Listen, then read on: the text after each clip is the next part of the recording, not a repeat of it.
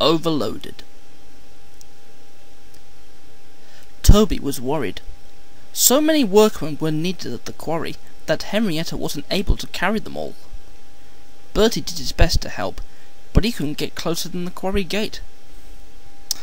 "We need another coach to take the men inside," Toby complained. One morning, Bertie didn't feel well, and Henrietta was all on her own. More and more workmen climbed into her. "Help!" Henrietta exclaimed. "I shan't be able to move." "We can't either," grumbled the workman. "We're too squashed together." Henrietta had a balcony at each end, and soon even these were packed. She was fuller than ever before. Toby had a hard job starting.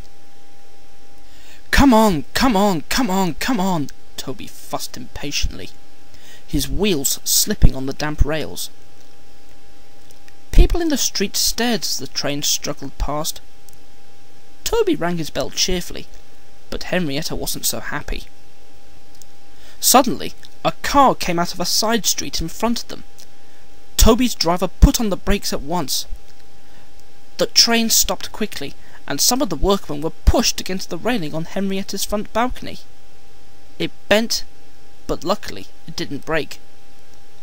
A policeman passing on a bicycle stopped and wrote something in his notebook. "Oh dear," Henrietta said to herself. "That means trouble, I think." She was right. The next day, an inspector came to see the quarry manager. "There is a bylaw, sir," he said, "which says that passengers should not be carried on the end balconies of railway carriages." "I'm sorry, Inspector," the manager said. "It doesn't usually happen, but the bus couldn't run today." "Please make sure it doesn't happen again," said the inspector sternly. The quarry manager telephoned the Fat Controller to see if he could help. The Fat Controller wasn't hopeful, and the quarry manager went home to tea, shaking his head sadly. A few days later, Thomas stopped at the station by the river. As they waited, he heard a buzzing noise from behind a hedge near the platform. Suddenly, there was a rustling and a loud crash. A man's head appeared above the hedge. He had a saw in his hands. "Whew! It's nice to see the railway once more," he said cheerfully. "It's been like a jungle in here." Later, Thomas stopped there again. "Hello?"